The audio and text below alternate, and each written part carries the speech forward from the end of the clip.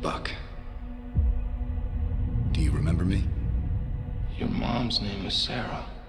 You used to wear newspapers in your shoes. You're a wanted man. I don't do that anymore. Well, the people who think you did are coming right now.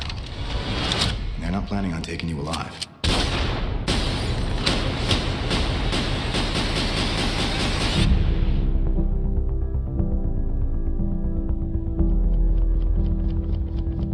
Captain, while a great many people see you as a hero, there are some who'd prefer the word vigilante. You've operated with unlimited power and no supervision. That's something the world can no longer tolerate. I know how much Bucky means to you. Stay out of this one. Please. You'll only make this worse. You saying you'll arrest me? There will be consequences.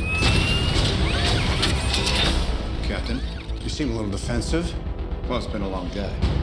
If we can't accept limitations, we're no better than bad guys. That's not the way I see it.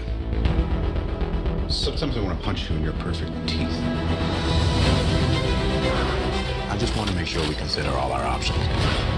Because people that shoot at you usually wind up shooting at me, too. You know what's about to happen. Do you really want to punch your way out of this? What do we do? We fight.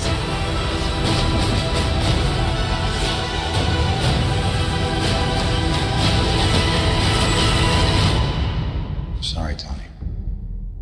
You know I wouldn't do this if I had any other choice. But he's my friend. So was I.